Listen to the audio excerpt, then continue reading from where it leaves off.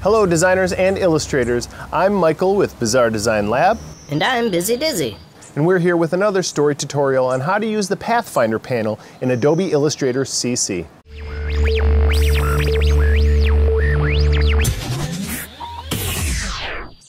It's very wise of you to join us, investing in yourself as you grow in your craft. Investing in yourself as you grow in your craft. Thanks, Mr. Miyagi. Not you again.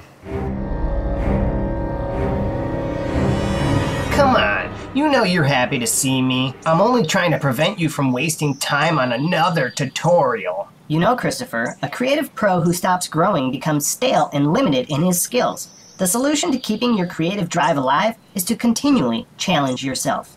He's right, Chris. I think I'll be okay. If you want to follow along with us, the link to download the exercise file is in the description below. Open that up in Illustrator CC and let's combine some shapes. Suit yourself, losers. Just don't come crying to me when you screw it all up. Psh, I'm out of here. Oh. Busy, are you okay? Your face looks a little mangled.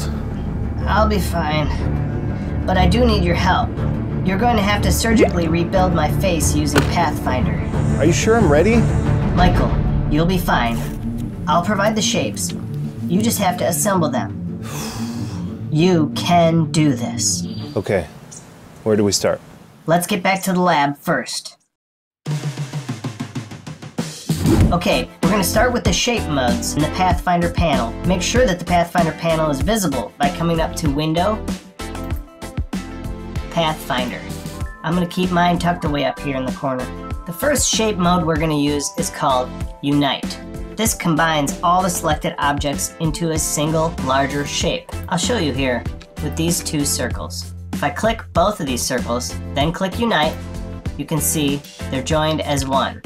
Now I'll undo that, and I want to show you, make sure you saw this. The topmost object was the green one, the one behind it was red. It took on the topmost object's color. Okay, I'll undo that again. Now we're going to use Unite to fix my glasses. These are two separate shapes.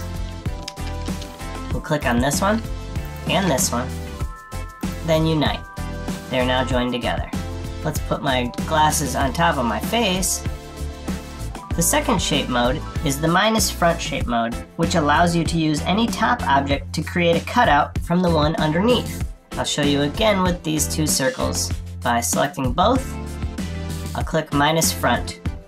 As you can see, the green circle that was in front cut out the red one behind it.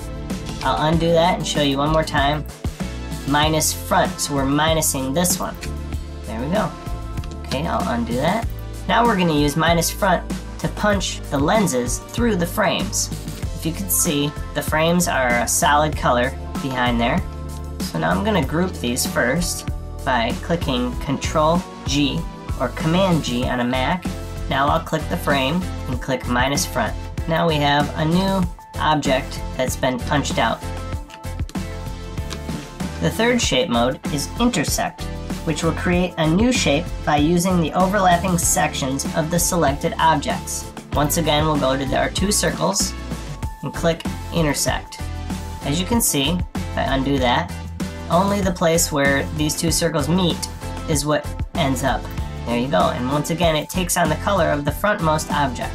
Now we're going to utilize the Intersect to fix the skin on the face where it has this curve on the top. So we have to find a shape that also has that curve. And this brown shape in the back here has the curve we want. So what we'll do is we'll click the brown shape, then we'll click the skin and click Intersect. Now our new shape is exactly what we wanted. Now I want to teach you about compound shapes. We'll build this section of my mouth using these three shapes. Make sure that you have Smart Guides turned on, which is under View, Smart Guides. Grab one of these circles, shift, click on the other, click and drag them both up until the Smart Guide intersects the middle of the circles with the bottom of the rectangle. Now, these are still three separate shapes. We could just unite them, as we learned earlier. I'm going to undo that. To make a compound shape, holding down Alt or Option on a Mac, we'll click Unite again. It doesn't appear to have done anything, but it does retain the character of every one of these shapes, so that if you wanted to go back and make adjustments later, you could. Now let's drag this over on top of my mouth. I'm going to make another adjustment here. Clicking on the A key will get my direct selection tool. I'm going to click this corner of the mouth and this corner of the mouth and adjust the corners. So I have a rounded corner. Great. It's starting to really look like me again. The last of the shape modes is exclude. And exclude works very much like intersect, except the exact opposite. So let's press V to get our selection tool back. I'll highlight both of those shapes. Now when we used intersect, this shape is the only one that remained in the middle here. But when we use exclude, as you can see, we have two separate shapes on the outside. Everything that wasn't intersecting remained. I'll undo that. Now I'm going to use exclude to get my ears back. First we'll move the shape up to the desired location. And we can see if we use this brown beard shape again, we can make a cut on both of these sides. When I click the brown shape, and I click the ears, and then click exclude, we have something close to what we want, but not quite. If I move this over, you'll see that the beard has disappeared. So let's undo that. The reason why that happens is because we're excluding everything that's not intersecting. One way to fix this is to make a copy of the shape that I'm using to cut out the other shape. In this case, it's the brown shape. So I'm going to come up here, choose copy, then paste in front. Now we have two versions of the brown shape. I'm going to click on the top one, then I'm going to click the ear shape again, then exclude. Now we have the ears where we want them, but we also have these other shapes. So these are all grouped together. What we have to do now is come out to Object, Ungroup, and then click these individual unwanted shapes and press backspace or delete to get rid of them. I know that can get confusing, so I'll do it one more time.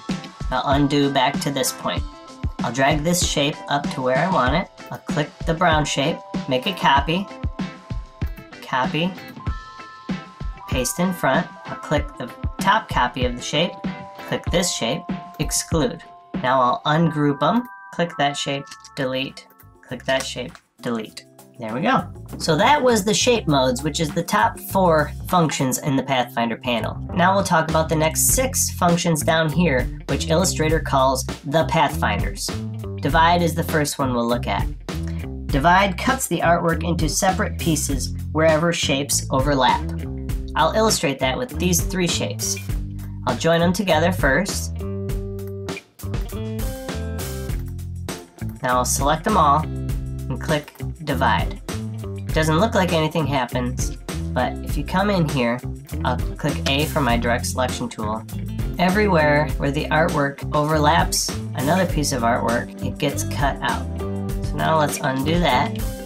I want to show you Divide to do my nose. First thing I'll do is grab this rectangle and slide it over until it snaps on the middle of the triangle. Now I'll click on the triangle so they're both selected and click Divide. Ungroup them, and I can move this around and get rid of this piece because I don't need it. I'll make this shape the color I want. Select them both and drag it in place. I'll be honest, I don't use these last 4 Pathfinder functions very much, but let's go through them so you at least know what they do. We'll start with Trim. Trim removes the parts of the objects that are overlapping or hidden. So let's select again these 3 objects and click Trim. If I zoom in, click my direct selection tool, you can see only the parts that were overlapping were trimmed. There we go. Okay, I'll undo that. Now I'll show you what Merge does. Remember, the star and this circle are different shapes, but they are the same color, and that's the difference between Trim and Merge. So I'll select them all, click Merge. Now if I click my direct selection tool, it joins all the red, but it keeps everything else separate. Okay, I'll undo that. Now we'll look at the Crop tool. Select them all once again. We're going to take a look at the Layers panel because the topmost shape, in this case, is the circle, is what is used to crop the remainder of the shapes. So if we click the Crop tool here, everything else that was underneath the circle got cropped. So let's undo that, and let's try something else. Let's move the star above the other two shapes. So now if I click crop again, it crops the circle and the larger circle in the back to the star shape. Let's undo that again. This time I'm going to put the green ellipse above the other two, which are behind it. Can you guess what's going to happen? Let's click crop and find out. Since these shapes were encompassed by the circle itself, they remained and the larger circle is gone.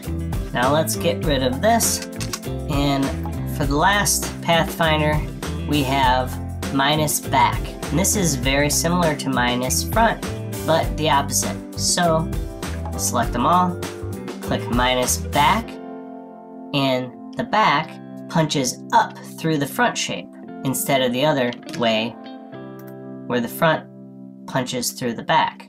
Pretty simple to understand. Well, I think we've got my face patched up. Let's get these bandages off and see how you did. Look at that. I'm a brand new busy, baby. I think the Pathfinder panel is really going to level up my design and illustration game. It sure will. And while your work has just begun, the work I came to do is done. Toodles, Michael. Thanks, Busy. I hope you enjoyed that story tutorial. I'm sure you can imagine that you'll need quite a bit of practice before you really start to get the hang of these tools. As Busy mentioned, your work with the Pathfinder tool truly has just begun. Are there other Illustrator tools or processes that you want Busy and I to tackle? Please comment below with your ideas. As always, if you liked the video, please click the like button below. It's a good way to say, hey Mike, I don't just think I like, I know.